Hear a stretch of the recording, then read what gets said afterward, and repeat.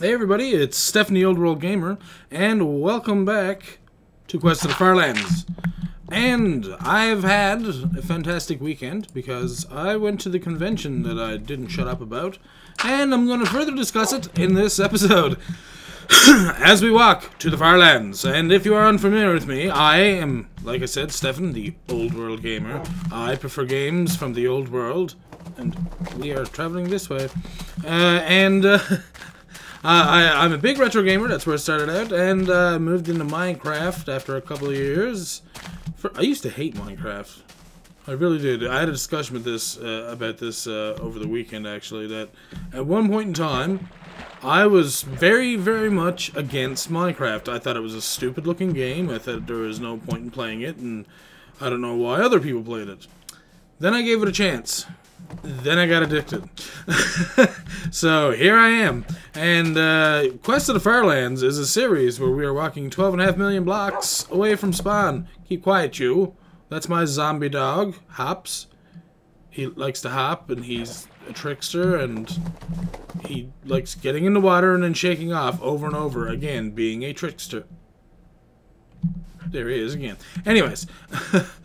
So, yeah, I went to a convention this weekend, and everything actually was pretty good. Now, I gained some new followers on Facebook and on some of my channels, which is great for me. But the convention, I've made more notice to it that, because I paid attention, obviously being my first time there, and knowing what the other booths were, you know, what they had and such, so, I was looking around and I was pretty much noticing that this sci-fi convention, although it encompasses like anime, science fiction, like space and stuff like that, like Star Wars and Star Trek fans and all the other science fiction fans, plus there's anime and cosplay players, there's steampunk, there's pretty much everything. There's people there, like game developers, tabletop gaming is there. All of that had its own kind of place in the world or whatever, or at the convention. But I noticed that the gaming sections, even the tabletop gaming, was all held away from the rest of the convention. I was pretty much the only gamer that was at the convention, and I noticed that the gamers that were there last year in the same place that I was weren't there even at the convention at all this year. Now, that could be due to, you know, loss of interest, or, you know, maybe they couldn't get the time off or something, or, you know, perhaps it was funding. I don't know. Either way, I noticed that not as many people would stop by our booth, and not many people... ow! You actually hurt me then, dude. Not many people were actually asking about my channel. I mean, I would talk to them, and I would say hello, and I was friendly, I was smiling, and all that good stuff. And don't get me wrong, there were some people that came by and asked specifically about the channel, and a lot of people took business cards, but not a lot of people really spoke to me much about about it. So I was a little concerned, but I was like, you know what, it is, like I said, a science fiction convention, so, you know, perhaps you know, this is not quite the place for me to be. So that being said, like I said, there was another group there called Sandbox Gaming.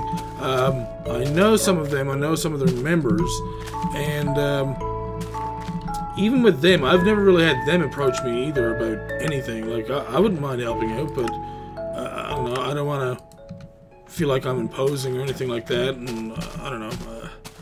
I'm kind of shy now compared to where I was before, so I'm not so easily, I don't so easily, you know, jump to go and do something like that, because I feel like, you know, I mean, I don't know. It's just not something that I would run into too quickly now, as opposed to when I was younger. I probably would have been, like, bugging them kind of thing, so, I don't know.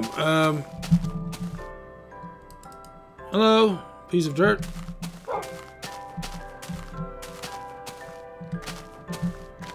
Anyways, sorry, I got all, I was looking at the landscape here, and I was like, is this a nice place to take a picture?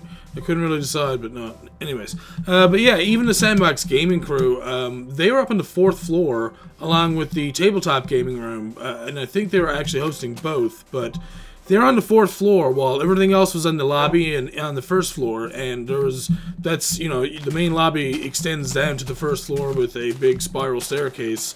So it was easy to move around between all those places at the convention, but the gaming for them was kind of tucked away and not discussed or talked about as much, you know what I mean? So, like, unless you actually knew about it or you know, noticed it on their webpage or schedule of events or something, you probably didn't go up there at all. And, I don't know, that seemed a little bit... I don't know, it feels like it was being segregated against. And I'm not saying that that's what was happening, but that's what it kind of felt like. Like, why does it have to be separate? Why can't there be a section just for the gaming people kind of thing? But, again, like I said, it is a science fiction convention, so I understand. But anyways, I'm not trying to, like... say anything bad about the convention, because by all means it was fantastic. It was awesome. I got to network with a lot of people. I got to meet a lot of people that's going to be in this business thing that we're going to be venturing into eventually. Oh, I did not do that right. I'm still not doing it right. Okay. Okay, I'm not going to do that anymore. I'm just going to leave it as is. Here's Amber's. They're probably down through here somewhere. Somewhere. I don't know. I don't care. I'm not going to bother the zombies right now. And swim, swim, swim. Swim around this tree. And it looks like we're going for another boat ride, I guess. 2 boat rides in one day. Wow. Fantastic. Ooh. Or I could just surf. No. Let's go. Let's go forward. Anyways, but yeah, a lot of good came out of it. We sold a lot of perler bead art that Robin created. And the huge piece, by the way, that we were talking about, we managed to finish it Friday morning at around 3 o'clock in the morning. It was all completely finished and done. It turned out fantastic, especially for our first time doing one that large. Like, it turned out very well. We sold a little over 30 tickets. I think it was 32 or 31 tickets. And we raised $121 for Child's Play charity. So I'm going to be donating that. I'm probably going to donate it through Kurt's channel, because that's the channel that I'm more familiar with for donations. So, and plus, I'd like to let him know that you know, that he has my support. I haven't really tried to contact him or anything like that, and I don't even know if he even knows about me or who I am. And if he doesn't, that's fine. But I'd just like to know, let him know that I do support him and what he's doing. I like that he's doing the whole charity thing, and good for him. I hope that it keeps working out for him for years and years to come. So it's good for everybody. But anyways, so yeah, we raised $121 for Child's Play charity. And I know it's not a significant amount, but I mean, all we were doing is asking, we said to people that, you know, if you'd like a chance at winning this large pixel art project, which, by the way, was, if you're familiar with Chrono Trigger, it was the Wings of Time, the Epoch, with all the characters on it over Guardia. And, is that what it was called? Guardia? I think it was called Guardia. I could be wrong. Anyways, yeah, they're all on the Wings of Time, in a pose or whatever. And, yeah, we pretty much said, like, anyone who makes a $3 or more donation, they can get a ticket on the pixel art project. Some people were just nice enough to just donate money. One of the guys, I know he doesn't do the podcast anymore. He did do a podcast called Console Culture, and he just outright just donated $5 directly to Child's Play. There was a couple other people that, you know, if they had a spare change or something like that, they donated Child's Play, because, like I said, I think it was like 31 or 32 tickets. Robin knows the exact number.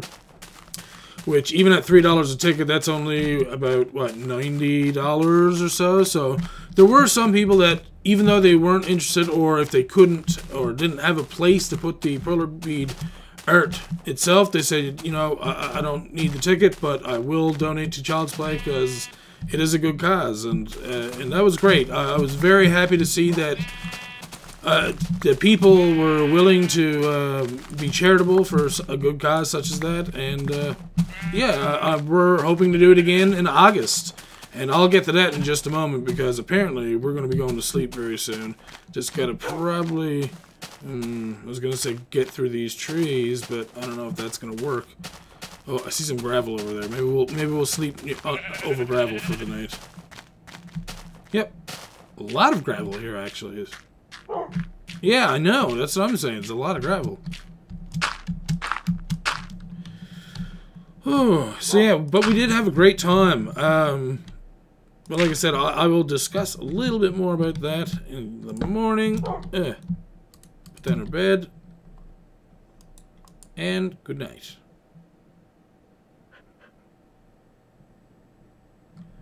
And wake and ready for a new day. So yeah, as I was saying, yeah, so everything went well. We've done a lot of networking there. I got some new followers on Facebook and some of the channels. Whoa. I knew I was going to take a half hour to damage then. Crap. And anyways, so yeah, we're going to be doing it again in August, because in August there's another convention that I only recently found out about called the Avalon Expo, which it's held, I think, in an arena, if I'm not mistaken. So basically, it's going to be held in an arena. I'm going to have my own booth with a lot more Perler Bead sprites there for Robin, or made by us. But she looks after that stuff because, well, she's used to it. She's used to handling money and all those other great things. But yeah, no, we're going to try and do a couple of different Perler Bead projects this year, and maybe or for this year, for in the upcoming months for that convention, so that we can potentially raise even more. That's the hope, anyways. I'm still going to be there and gaming and stuff, but that's all I did at the convention was I just played video games the entire time. So I mean, that's all I could do. I couldn't lift anything because my shoulder's still bummed out, and I have to go and schedule some physiotherapy for that soon. Probably later today, after I'm finished recording this, I'll probably go down and talk to them about that and see what I have to do or whatever. But as of right now, there we go. Have some minor. Get my feet wet. Get my feet soaked in water. Waterlogged, I guess, if you will. I'm a zombie. I'll just absorb all the water into my gross, dirty flesh. But yeah, no, my shoulder's still hurting. I actually slept on it because I was super tired. One of the nights at the convention, I ended up sleeping on it, and it kind of made it a little bit of better it got. Made it go back to where it was before, so that was kind of crappy. But like I said, I'm going to go and get some physiotherapy done, and hopefully that'll bring it back to where it's supposed to be, and I can get back to work and get back to doing other things. But whew. So yeah, in other news about the convention, though, I was going to stream, and I'm sure you guys seen the videos up on YouTube. Whether you watched them or not, I'm not sure. But basically, I went there, and this was all in the hopes that the wired internet at the hotel was going to be good enough to let me stream. Well, the first night, Friday night, I streamed for about an hour, and there wasn't too many people around. But I come to find that the wired internet at the hotel is weak. Actually, not as weak. They have the same download and upload rate as the wireless. So, figure that out. For some reason, the wired internet and the wireless internet are the same strength. How does that happen? How is your wired internet crappier than your wireless internet? That makes no sense to me. So, unless they have some way of like capping it or something so that it doesn't go too high or whatever, either way, it really stripped my chance at doing the stream. And damn it, Hops. Yeah, I know you're real funny, getting in my way and pushing me off. Anyways, that was phone vibrating. Yeah, so it really threw a wrench into my plans, and of course, I couldn't stream at all on Saturday night because the rates were so bad that I couldn't even get, like, on Friday it was like, it was laggy, and by laggy I mean, like, instead of being the, like, say, normal 10 seconds behind, it was about 20 seconds behind, but the stream was regular and it was going and it was fine. And so I was like, okay, that, whatever, you know, at least I have that. But on Saturday when I tried to do it, oh my god. It was so bad. It was cutting in and out. OBS was showing as 0 KBS, or KBPS. So it was really, really horrible. So I couldn't even stream Saturday. I couldn't even attempt to stream on Saturday. And the worst part is that on Saturday there were like a half dozen people just there waiting to watch. Not only that, but a lot of people who came by that day at the convention were going to go and watch. So who knows how many people could have ended up coming there and be, you know, looking there and saying, okay, well, where's the stream this guy is talking about? So, unfortunately, I don't know what's going to happen because of that. That's probably not a good strike against me by any means. So I'm hoping that people have a little bit more faith and that they know that the wired, they realize that the wired net at the hotel is what screwed everything up for me. So if not, that's all I can do, and I will persist to keep moving forward. And that's all you can do, really. Excuse me. So, we haven't seen anything too fabulous in regards to landscaping just yet either. Anyways. One thing I did do on Sunday was I did beat my old Bomberman record. I basically got to 3 billion points again. And then I pretty much packed up my stuff and we left. Because Robin had pretty much finished everything she had to do. We had given away and drew the name for the large Perler project. And yeah, we were ready to leave. We were both super tired, looking forward to getting home. Had other things to do as well. And yeah, so basically we left the convention a little bit early. And but it was fine. We like I said, we had a really good time. We learned a few things about how to do some stuff while we were there. I don't know why I'm throwing down random dirt like an idiot. But yeah, no, we know what we're going to be doing for the next one. And we're slowly planning things out together right now. So that's in the plans now for August. I did pick up some new stuff. I managed to finally get myself a foam Minecraft tool. It was a diamond axe. It was either that or a shovel, and Robin got me an axe. There was no... Excuse me. There was no pickaxe or swords there, unfortunately. And you need to die, apparently, because we need chops of pork. Hops, get him! Get him, Hops, get him! Yeah, there you go. Actually, I'm going to eat that one. There was another... Hey, here he is. Come here, you. Get him, Hops, get him. Get him. Yeah, good dog. Okay, there we go. So, let's keep moving. Come on, Hops, let's keep moving. I said, geez. Try not to fall down any of the holes, please. Okay, so...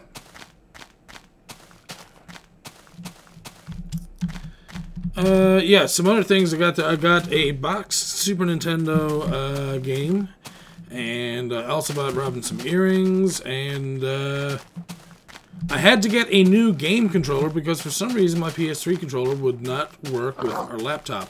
Even though it had Windows 8.1 and such, it still did not want to work with the laptop. So Robin went out to EB and she got me a new USB controller that was supposed to work with PS3 and computers. So I went and used it. Of course, it worked, but you could not turn it into, or emulate an Xbox controller with it because Motion Joy wouldn't allow me to, more or less. So I think I see something here that I would like to. No, maybe not. This was not as fancy as I. Oh, I don't know why I did open my inventory then, but okay, let's keep moving. Oh, looks like it's gonna get dark soon. Yeah, I'm trying to think of anything else we might have gotten. Oh, Robin bought me another one of the little surprise Minecraft things where it's like a little something from Minecraft in a bag that's like a keychain kind of thing. And I was like, awesome. You know, I love opening those because there's still a bunch I don't have. And I managed to get a new one. I got a chest. So I've got myself a chest now, and it's actually cool because it opens up. That's what I really liked about it. I can open it up and actually put something in it. So now I just needed to find something fun or cool to put in it, and that's going to be great. And there we go. Put down our bed for this evening. Sheltered by the woods. It seems like it's probably going to be a nice warm evening, not so much wind. So good night, everyone.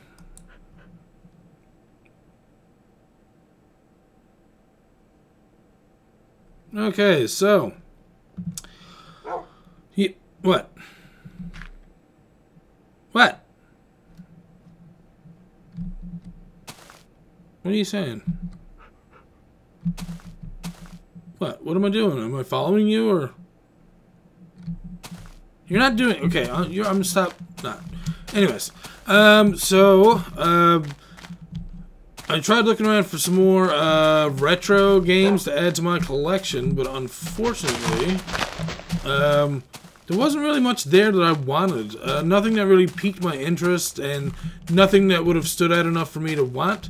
The only thing that I seen there that I thought about for a moment, and then it was snatched up by a very young girl with a juicy $100 bill, was a gold, or as they were calling it in other places, a gold-silver Game Boy Pokemon edition. Gold-silver Pokemon Game Boy, and it had like a couple little small Pikachus on it and stuff like that. And I mean, it looked nice and all, but he was asking $80 for it, and he had a nice little yellow Pokemon case for it and stuff. And I looked online and I found one that was, I think, $60, and then I found a couple other ones that were around $100 as well. So I was like, the girl probably done herself, you know, she's got something that she probably wants. And I was like, you know, it's better for her to have it than me, because I'm not a huge Game Boy player. I was never a big portable games, you know, player, but I'm getting more and more into it.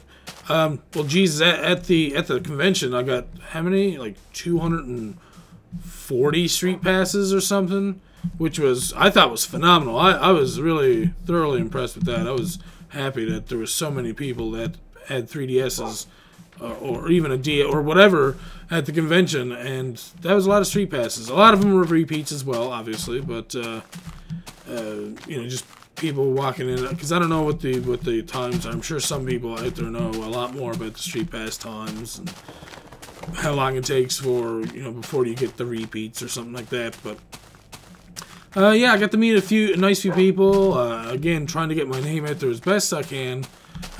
I kind of feel, I don't want to be like the person who's bugging people about the whole YouTube thing. But I mean, how else are you supposed to like get people to watch it if you don't, you know, shove it in their faces all the time? And that's what I keep thinking about. And why do I don't know why I punched all that grass back there.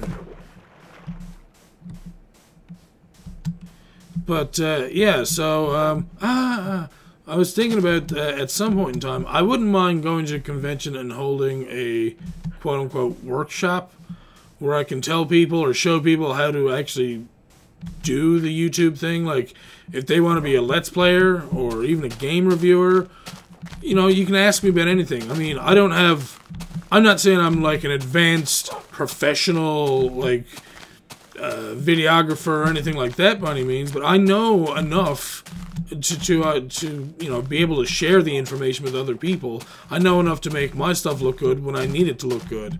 Now, for myself, I have issues with a lot of lighting. and I have to use 2 lights. The thing is, I don't have a place here to get the big halogen bulb, or no, I think they're halogen? No, they're not. They're like tungsten or something. Anyway, it doesn't really matter what kind of bulbs they are. Either way, it's just hard to position it because, one, I have a small space and these things are... Oh, wow. Okay. Yeah, we're up really high. But, oh, okay. So, as I was saying, you know, I have problems with lighting because it's hard to move the tripods for the lights and stuff around without... quiet you. It's hard to move the lights around without, you know, something else being in the way or, you know, something along those lines, so... but I do adapt to it, and I do get used to it, and I do know how to, you know, do stuff with lighting. I know about video editing, I know about audio editing, I know about, you know, different video and audio equipment. I've got, what, like 5 or 6 different cameras here, video cameras, so I mean... You know, I have some experience. I'm not, like I said, I'm no, like, professional or advanced user by any means. I'm sure a lot of people would say, no, you're no an advanced user. But, you know, I think I have enough knowledge that, like I said, I can pass it on to other people. So that could be something I may look at doing in the future. But, anyways, I'm hoping that if there's more people at the Avalon Expo that I'm going to get a look around early, so then that way I can possibly have a look and see if there's anything, any retro games or anything that I want to add to my collection there, because I'm pretty sure I've said it to you guys before, but oh god, let's get away from that lava. I am a game collector. I do collect retro games specifically, especially Nintendo, Super Nintendo complete in-box games. I have a small but very nice, humble collection of games right now. I have about 30 or 40 boxed Nintendo games, and I have about 20 or so boxed Super Nintendo games. Tons of loose cards, all that other stuff. And again, you guys might not even care. You might be saying, why do you even want those?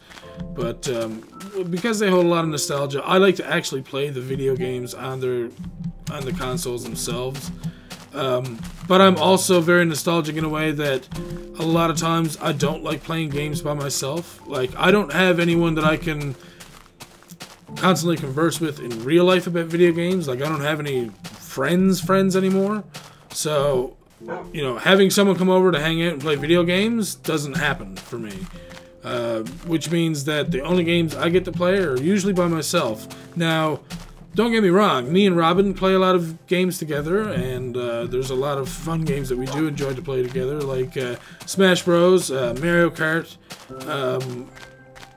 and we've been trying to get more and more into just gaming together as much as we can. But I'm sure any person, any guy especially, can say this. Like, yes, it is fun gaming with your girlfriend, but there's also different gaming when you're there with guys. And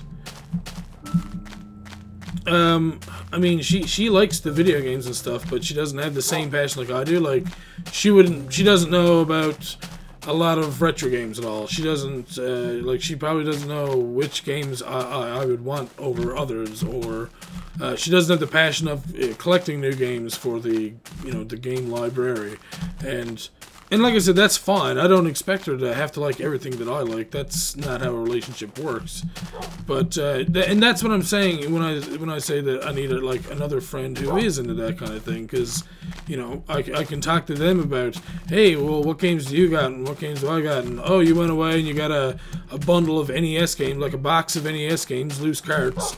And, you know, oh, you had 5 or 6 doubles? Okay, well, if you're going to give them to me, then the next time I get doubles, I'll give them to you. And one of my only friends that I ever did do that with, his name is Chris. He lives quite far away from me right now, about 2 hours or so driving, maybe more. It's been a while since I've been to Clarenville, but yeah, he's out around Clarenville area of Newfoundland, which is, like I said, a little bit further away from us. And so I don't get to see him all the time.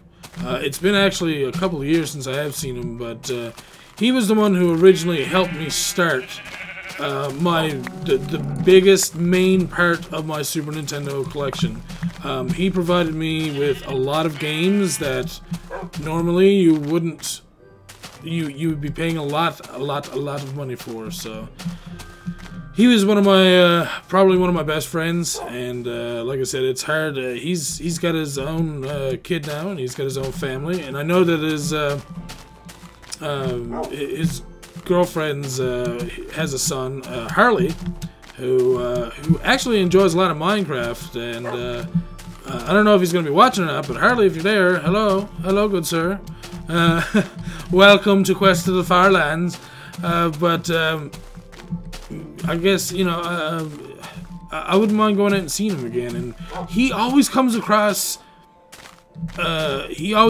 better deals and better, you know, retro gaming things than I do at good prices, and sometimes free, and that's always a great thing for any collector. I mean, if you can get games for free, great. But again, I'm not one of those collectors that, oh, if I get a double or if I get something I don't like, I sell it. No. I think that those dealers or those collectors are a little bit more. They don't appreciate the game as much as they should, because, like I said, I think every game, whether it's a double or not, should be left in your library. It's yours. You bought the game. You wanted it for a reason. So don't get rid of it just because you've already got another copy. Where are you? Hops, sit. I am digging down.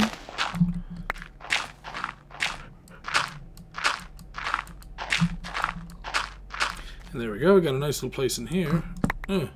So yeah, hopefully, I'm not sure if I know Chris doesn't get as much time to watch any of my videos and stuff, or I'm not even sure if Harley even watches my videos, but hopefully they do, and hopefully I've brightened up somebody's day just a little bit more. Good night, Hops. I hear pigs out there. You can eat them if you want. But yeah, I wish I had a friend such as Chris around that I could game with on a more regular basis, and you know, just have that friendship and be able to talk about games and discuss games like we used to. And he doesn't even collect either, so he just has games there to play just for himself because, well, he likes to play the old games as much as I do. So he was the one who got me into Pirates as well, which, God love him, because that game is fantastic. And anyways, something that I've been searching for a long time. Since I've gotten it in box, was the manual for the game Faria for NES. I can't even find that thing on like eBay without having to buy either the game or the complete box game. So, lots of disappointments.